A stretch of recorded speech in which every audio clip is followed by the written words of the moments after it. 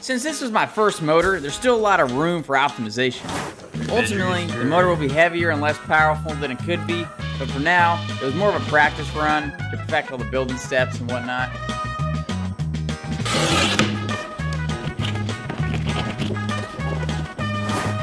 I got way too much of this stuff, but it was a good deal in bulk and an excuse to make larger motors in the future.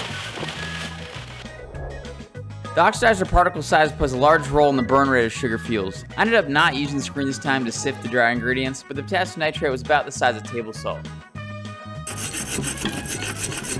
Although there was a bit of rust in this thing, it cranks, turning this ammonium nitrate into a flour in no time. Got this bootleg tumbler. Important to get everything thoroughly mixed. This induction stovetop works well, no hot spots, but it needs a 3.5 heat setting. The aim, about 260 degrees Fahrenheit, was just a little too high at 4.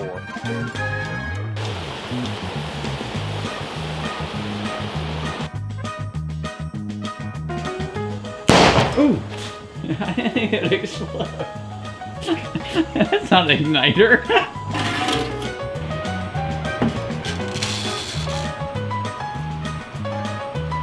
That was dumb.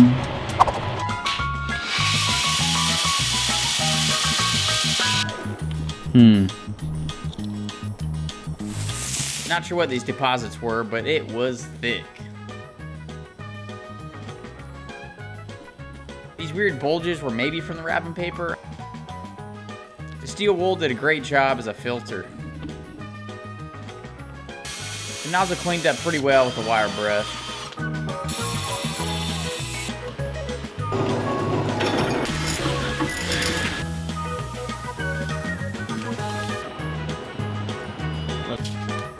That's coming. Inhibited motor. Time to assemble. I just noticed we've had some issues. The coring rod did not go straight through. See this little hole here? It actually went off to the side. It's pretty much dead on 13 inches, and we're weighing in at 418.2 grams. We're out here set up. It's not vertical this time, horizontal, because there's a good chance we shear the nozzle. And that's a lot of metal going up in the air.